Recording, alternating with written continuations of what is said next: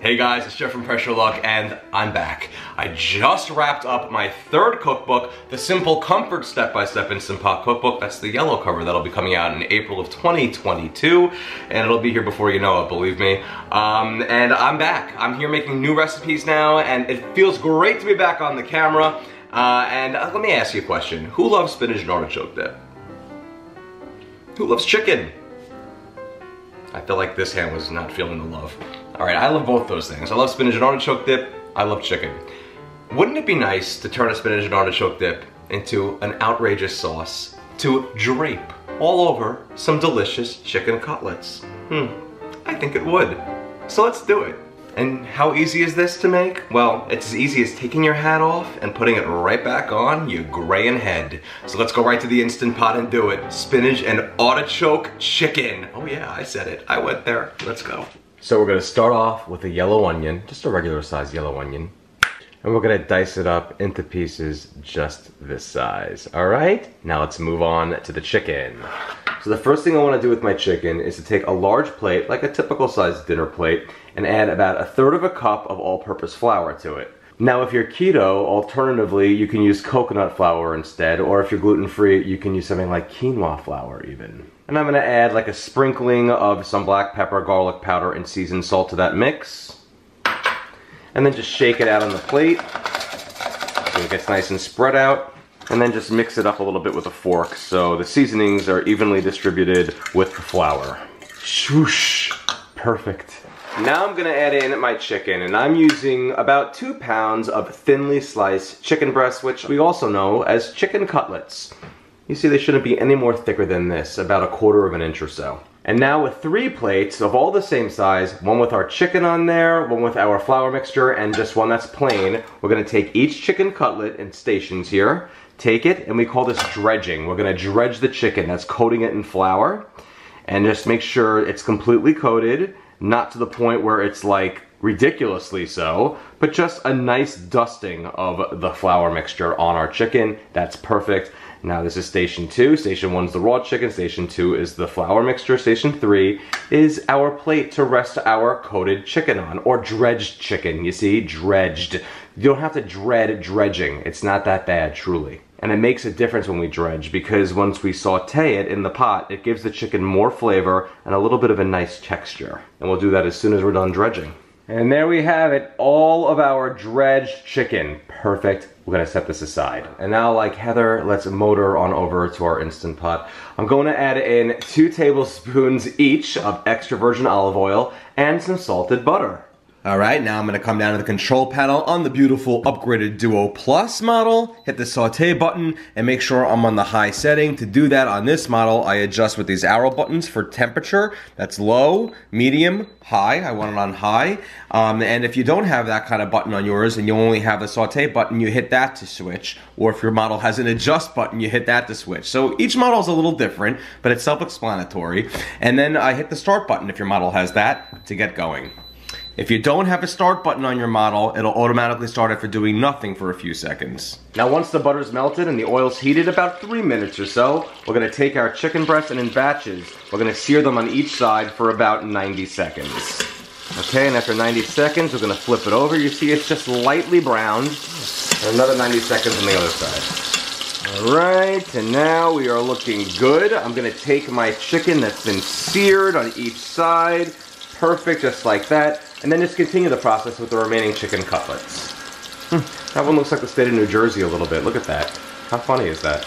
Okay, and there we have it. All of my chicken cutlets, nice and lightly seared on each side. They should look just about like that. A little bit of brown on the edges, and even if they don't even have that much, that's fine. We just want to give it a little bit of a sear. Now the pot might look a little dried out and caked on with some of the chicken we just sauteed on there, but I'll tell you right now, it's all going to change when we add this onion. It's going to release some juices and it's going to get things flowing. Let's add that in there. Okay, so as soon as we add our onion, we're going to just start to saute it a bit in the pot. You're going to see there's going to be some flour caked onto the bottom. That's fine. That's all going to come up in a few moments. Alright, and after about 3 minutes of sauteing our onion, we're going to add in 3 cloves or 1 tablespoon of crushed garlic. Minced garlic will work fine too. And you could totally use this stuff from a jar. And as we add that garlic, especially if it's crushed or minced with a little bit of oil or juices in there, we can also continue to scrape the bottom of the pot a little bit. It's fine if it looks a little bit brown right now. Don't worry at all. That's all going to change. All right, now it's time to add in our broth. I'm going to add in 1.5 cups of chicken broth. And now we can go to the bottom of the pot and we can scrape up any of the brown bits. They're going to come right up in the broth, which is important that we do that right now because we don't want anything really stuck to the bottom. You see, everything is nice and clear now, and I can just show you to prove that. Look, much better than it was. Everything's fine. If it's like this a little bit, that's even fine, but we could get all of that up if we wish. We call this deglazing. When we add some liquid to the pot and then we scrape any bits off of it, that's deglazing the pot. So you can also call it scraping, whatever. Now you see the pot now? Like this? Guys, this is perfectly fine. Perfect. Now we're gonna season this up. I'm gonna add in 1 teaspoon each of onion powder, garlic powder, and seasoned salt, and 1/2 teaspoon of black pepper. And we're gonna stir that around in the pot. Make sure it's mixed in with the broth. Now I'm gonna take my chicken and then just add it back to the pot. And we'll just do it in layers, just lay it on top of each other. That's perfectly fine. Okay, there we have it. If any extra oil on there, add it right back in. And now it is time to top this with some spinach. And you can use baby spinach or regular spinach, but we want to add a lot of spinach. About a pound of it, guys. Now it's going to feel like you're really packing it to the brim, and you will be, but spinach cooks down to nothing. It's going to literally wilt into nothing, and this is, after all, spinach and artichoke chicken. The artichokes, by the way, will come later.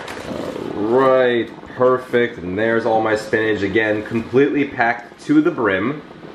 And now I'm going to put my lid on top of the pot. Make sure that I'm in the sealing position. Some pots already seal themselves automatically once you put the top on. And now we'll come back to the control panel and hit the cancel button or the keep warm cancel button if your model shares those buttons. And then we're gonna hit the pressure cook button, guys, for 8 minutes, and then that's it. Pressure cook away. And now that we're done pressure cooking, we're gonna perform a quick release. And the pin just dropped, so I'm gonna take my lid off. Ooh, look at all that steam. Totally giving my camera a facial. And now I'm gonna take some tongs here and I'm just gonna swish all the spinach to the side because we wanna keep as much of that in the pot as possible. And I'm gonna take my chicken and put it to a serving dish. It's okay if some of the spinach makes it over with the chicken. They're gonna be pretty attached in just a second anyway. And you see, I told you that spinach would cook down into pretty much nothing. Okay, and there we go, my chicken to a serving dish. And now we're gonna go back to the pot and focus on making this an unbelievably decadent spinach and artichoke style sauce. Now I'm gonna hit the cancel or the keep warm / cancel button if it shares the same one. And then I'm gonna hit the saute button again, and I wanna make sure I'm on the more or the high setting. All right, once it's bubbling, I'm going to add in some dairy here. I'm gonna add in 1/2 cup of heavy cream or 1/2 and 1/2. A package of Boursin or something like Alouette even. Guess what? I only found this in the market today, and that's totally fine. You can use that as well. It's a little bit larger, it's 6.5 ounces, but a spreadable herb cheese or a garlic herb cheese is a garlic herb cheese. Doesn't really matter. The Boursin's a little bit smaller, but you can add all of this to the pot. And I'm not cheating on Boursin, I promise. I actually have no partnership with them as of the time of this video. And I actually have a recipe where you can make your own type of herb cheese. But whatever, this stuff is pretty much all interchangeable. 1/2 cup of Parmesan cheese, 2 cups of shredded mozzarella cheese. I know, it's a lot of cheese in there. And of course, it wouldn't be spinach and artichoke chicken without our artichokes. I'm adding a 14-ounce can of drained artichoke. These are quartered already. Just rip them up a bit by hand. And if you want more, you can add more. And you can also reserve some for the end for some garnish. And now we're gonna stir everything up in the pot until everything becomes nice and combined. All the cheese should be combined into the sauce. And then let's just make sure that our sauce comes to a bubble because we want it to get nice and heated. Some of the dairy we just put in there was probably a little bit cool. We don't want the sauce to be cool. We want it to be a nice warm to hot, of course. And now I'm gonna kill the heat by hitting cancel and then just leave it on the keep warm setting. Alright, now you see my sauce is nice and creamy. It's the perfect consistency, and it's definitely to the temperature I want it to be at. So now, we're ready to drape this over the chicken and serve it up. Alright, and there we go. Draping it all over the chicken. When I was writing the books, people were like, you sure you want to use that word? It kind of connotates clothing. And I'm like, yes, but just the way that clothing drapes the body, sauce drapes the chicken. And there we have it, guys. Spinach and artichoke chicken on a platter, all ready to serve. Let's do it up. And here it is, guys, my spinach and artichoke chicken on the plate. And look at this, it's so tender, I can just cut the chicken with a fork. And we're gonna try this out. Here we go, wow. This is so good that it's stupid how angry I'm getting over it.